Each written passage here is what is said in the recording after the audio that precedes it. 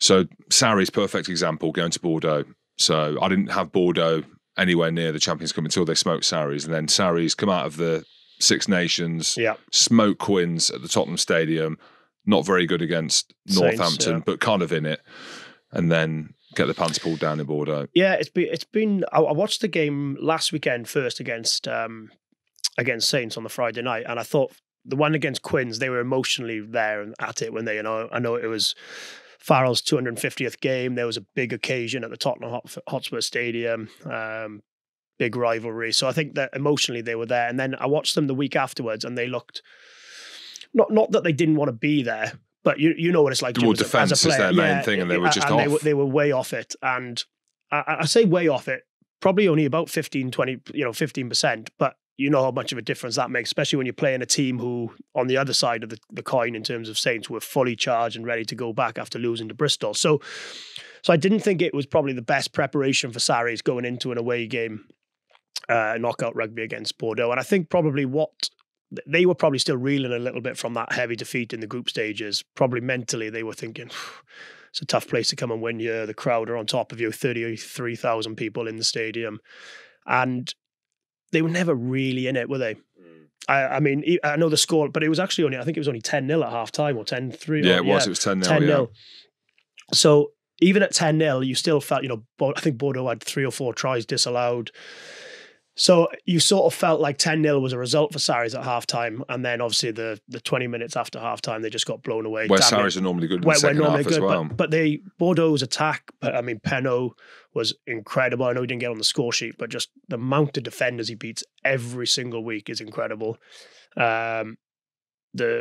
Luku looks a different player when he plays for Bordeaux compared to the Six Nations he's had, and they just look a really, really strong team. And again, take some beat. But Sarries just looked off it. Once they went down, you just never felt like they were coming back, did you? It felt like it was just one-way traffic, and I think that'll be a concern for Sarries. I think a week off will be good for those boys.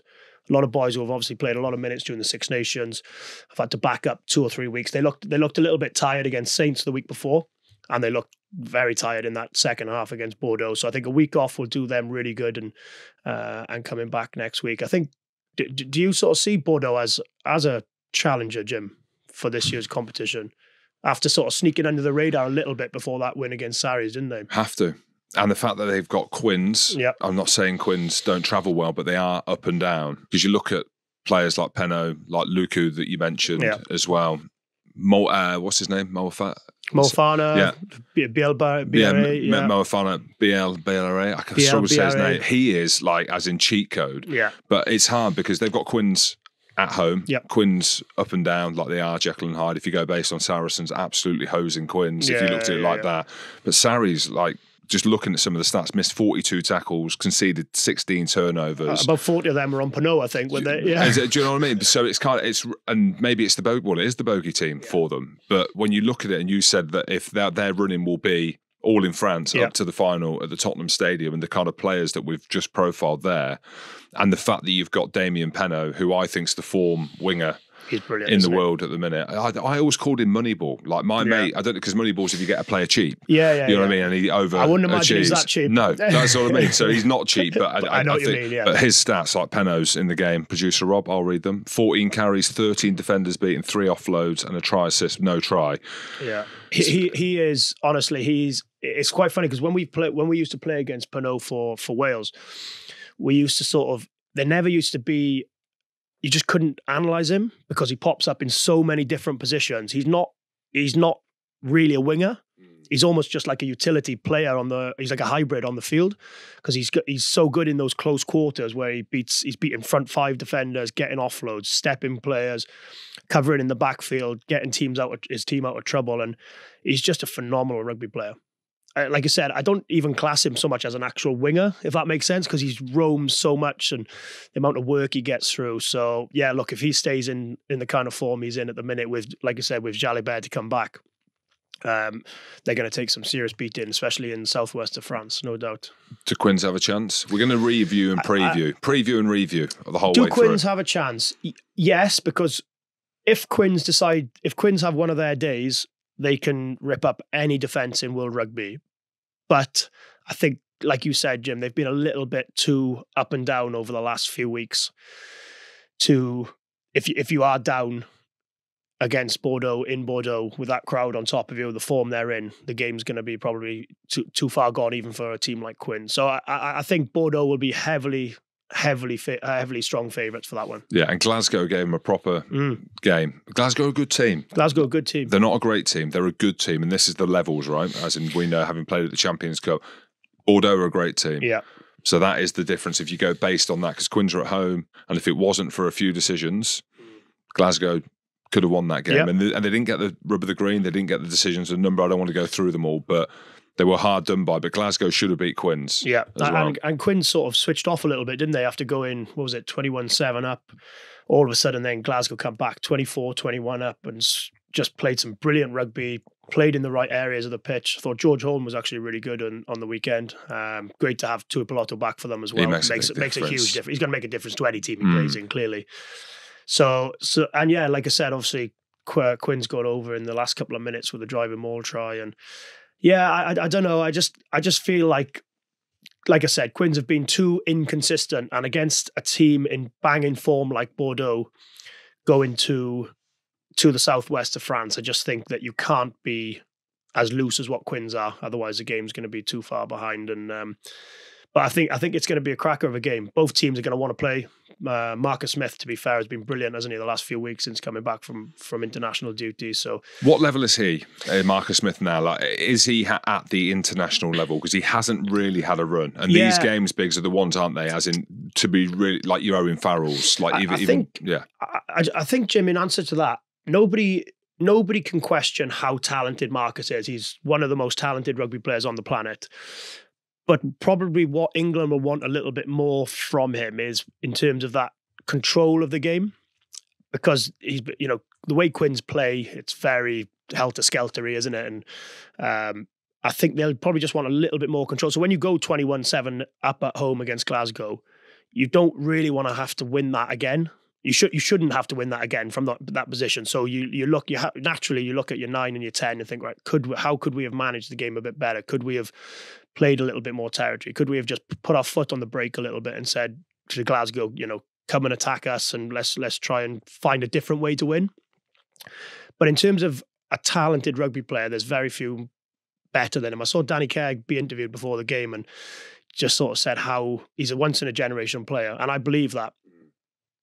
But that doesn't mean, especially at an international level, you sort of need those moments, but you probably need to be 6, 7 out of 10 every week, which is what probably George Ford has done in his career, which is why he's had the amount of caps he's had. So I think Marcus, again, you're only going to find that out about Marcus if he has a run, and he's been unlucky with injury, and he's had some tough times in terms of having to come in and play fullback a little bit when George Ford there. And so I do think he's been a little bit unlucky, but I think he's, as a rugby player, there's very few better than him.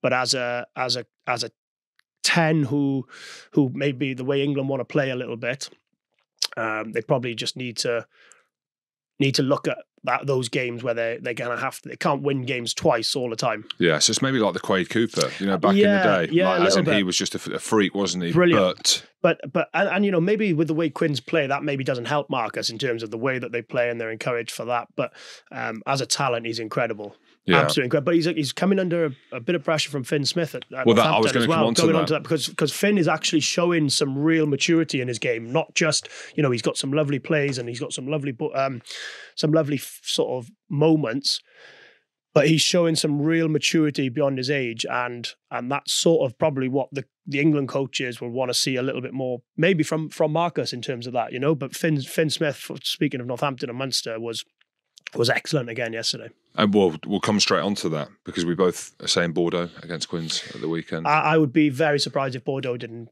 go through. Yeah, yeah, but the Northampton thing that you were talking about and mentioning Finn Smith there, you asked him the question, and I was watching it.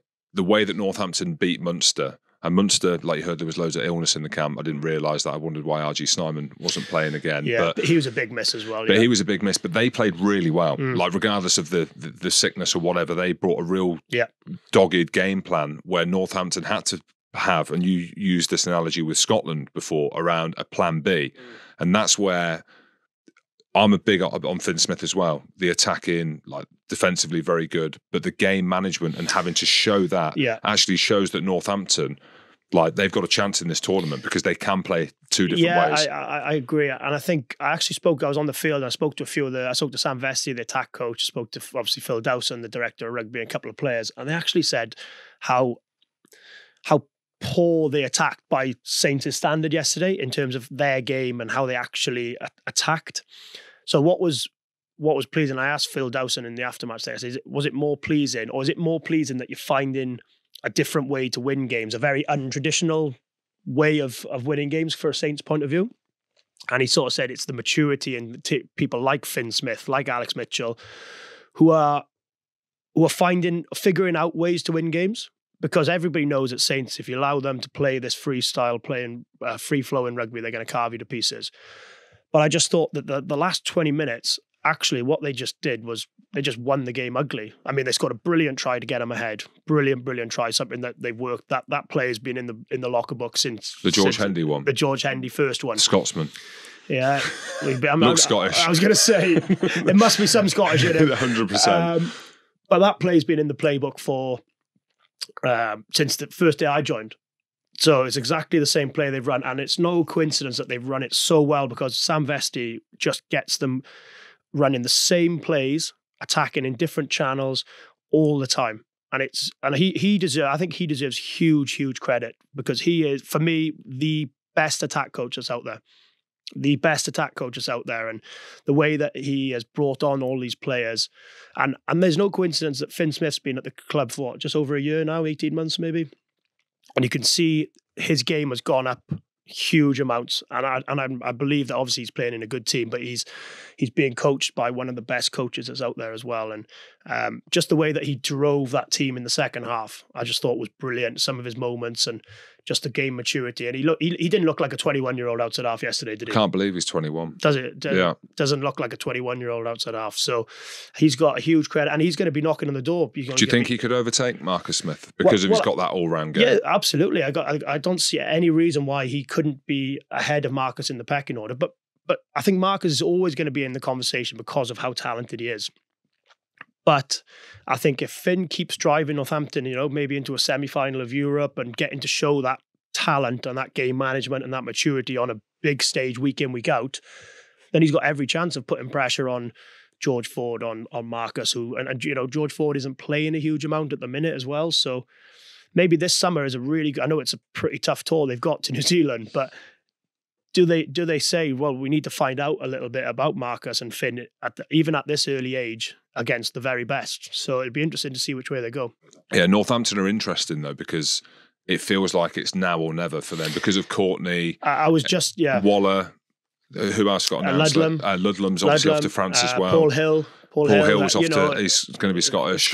Edinburgh. But it does feel like now. He was complaining yesterday. I spoke to him yesterday. He was complaining about the house prices in Edinburgh as well. He said he's having an absolute nightmare trying to find a place. Really? I've got a mate, Craig from Revere. He'll sort him out. We'll put him in touch. Yeah, we'll put him in touch. Yeah, I agree with that, Jim. I think that's a really good point because you take even those 4 or 5 players we've mentioned on top of a lot of other squad players that and you know how important squad players are. And you think, can that team do the same next year as what they're doing at the minute without those players? And you'd have to probably argue, you'd have to think it would be challenging, wouldn't it? Because defence was an Achilles heel for Northampton. And you look at Lewis Ludlam and Courtney, massive defenders for them. And I think Lee Radford deserves a huge credit. And I spoke to a few of the players before and after the game, and I asked them, I sort of knew the answer before I asked the question, but I said, what's he been like? Has he been, overcomplicating things, or has he been flooding it with information? He said he's worked on the mentality and keeping things really simple. And that's what defence is. Defence is 90% if you want to do it. And probably in the previous 3 or 4 years, not saying that Northampton as a team didn't want to defend, but it was always, well, if you score 35, we'll score 39. And it was almost a bit like, well, it's not that important to us. Whereas you look at the games now, and I'd say their defence has won them probably more games than their attack this year. The way that they've matured in terms of, like we spoke about, Finn Smith bringing that level of maturity on top of a rock solid defence, and they're not having to score 39 points in a game to win now. They're having to score whatever it was, 24 yesterday in a knockout game against Munster, limited Munster to just 2 tries. So I think he deserves a huge credit. And a little bit, I said it's exactly the same as what Sean Edwards does. Sean Edwards, everyone thinks Sean Edwards is this mastermind and comes up with all these brilliant schemes and plans. And he is the simplest coach. Yeah, literally, he is the simplest defence, but he is absolutely nothing short of spectacular. The best defence coach that's ever been out there for me, because he gets people to want to defend. And that sometimes is a challenge, because I'm sure you played with players, Jim, who thought defence is sort of the last thing they want to be practicing after training. Everyone wants to be kicking or passing or line up throwing, whatever. So I think he deserves a huge amount of credit for bringing that mentality into the club. And I think the coaches deserve credit because they've obviously seen that was, like you said, Jim, the Achilles heel. And they look really strong. And I think another home quarterfinal next week against the Bulls. Who've got to travel. It was interesting because I don't know what you think on this, but if that game's in Pretoria, I make the Bulls fairly heavy favourites. Altitude. At altitude, having to travel, the Bulls' record there. But with the game being in Northampton, I make Northampton quite heavy favourites. I do as well. So it's kind of, it goes back to that conversation we had at the start, doesn't it? Can the format be better, especially when you include the South African teams? But I think Northampton have got a huge chance to make a semi-final. And maybe it is better because now I'm thinking, right, okay, Northampton on a 6-day turnaround. Yep. The Bulls absolutely smoked Lyon. Yes, it wasn't an amazing game. The Bulls have got some quality players: Curtly Arons, Willie LaRue, Henrik Lowe in the background. David Creel at 12 is just absolutely carving. Do you know what I mean? They've got some quality players, but with the travel, and maybe that does add to it. I don't know.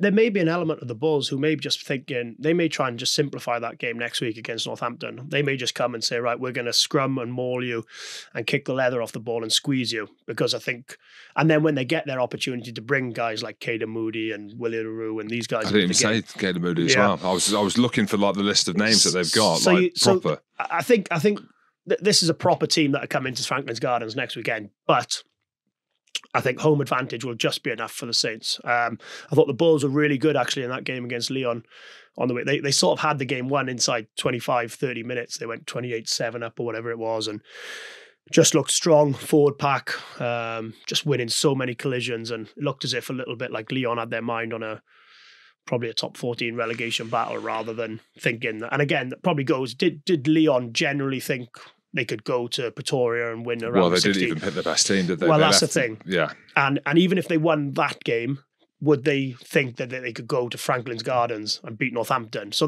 that's kind of the point for me, is that there's a lot of teams in that knockout stage which probably didn't think, if they were being brutally honest with themselves, that they could go and win those games, let alone the tournament maybe. Yeah, was Joshua Tuisova, is he at Lyon? No, he's gone to Racing now. He's at Racing. He's been injured since the World Cup, so he hasn't actually played for Racing. So, which is good because Toulon have played them twice already this season. So I don't fancy him coming back onto the field when I'm involved. But so it should be a great match next weekend, Saturday night. But I fancy Saints at home. Can they go all the way?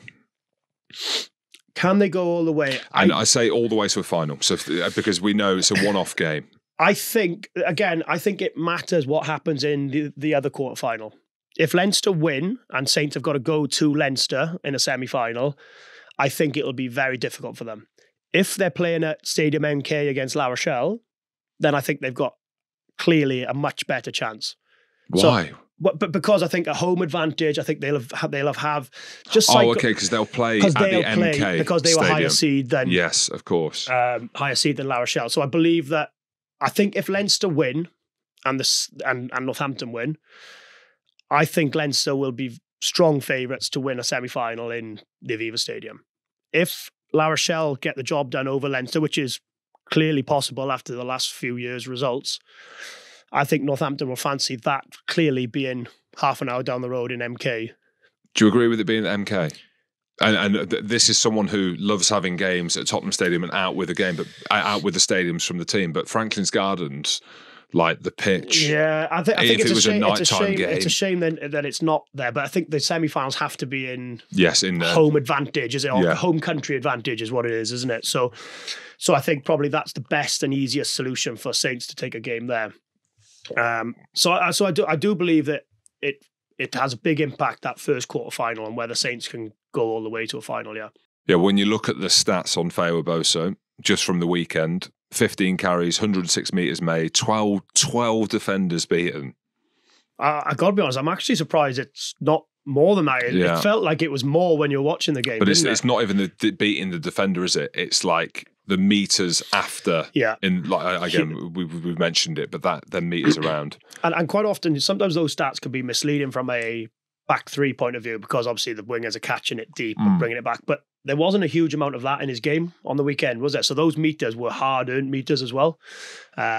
So England have got themselves a very, very good player in that. But just on that, a shout out to Ethan Roots as well. 28 carries in the game as well.